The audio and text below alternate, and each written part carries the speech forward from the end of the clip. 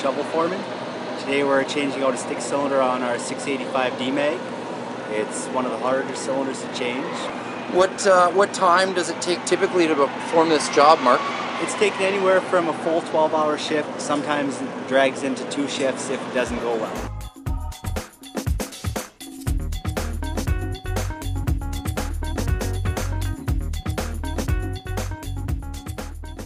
What's the main concern, Mark, with doing the job typically in the length of time you described?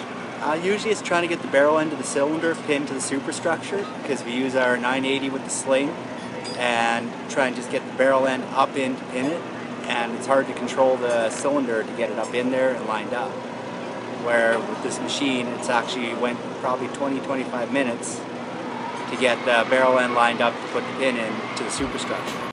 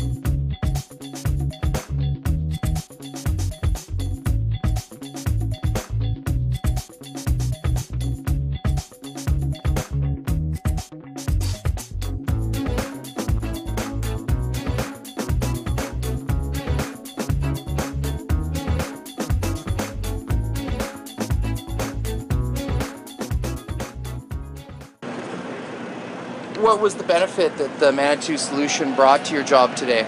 Just more control of the cylinder to put it up into place. Like if you wanted to go up an inch, you could move the cylinder up an inch. Like you did have to work with it a bit to get it into place to make sure it was lined up in the superstructure. That wasn't cocked, but you could still feather it forward, feather it back to get your pin lined up. Whereas doing it with the sling, you boom up to go for an inch and you end up getting 6, or you try and boom down a little bit on the loader, and it'll drop 4 inches, so you can spend a lot of time trying to line the pin up.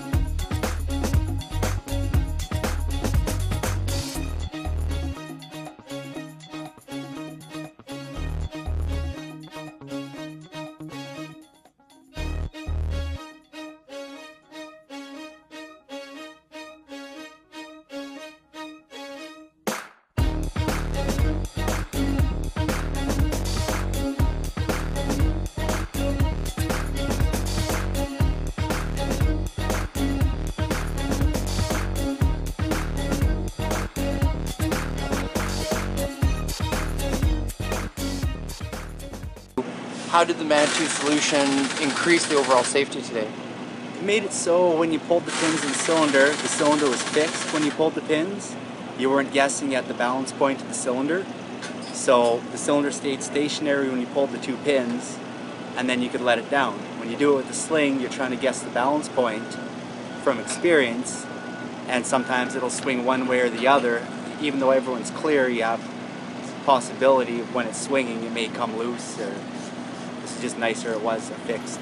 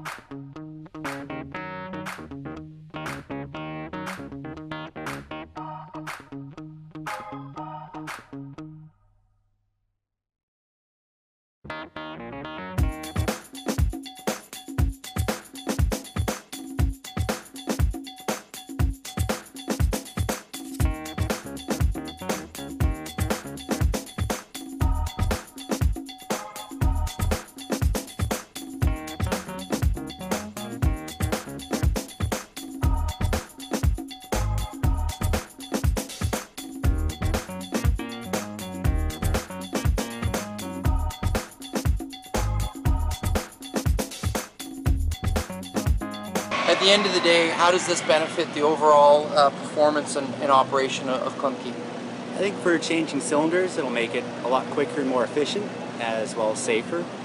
Because when you go to do a boom cylinder, which usually takes a full day, I'd say you'd be able to have that down into, say, 6-8 hours once you get more familiar with the machine. And there'll be more efficiency and more safety.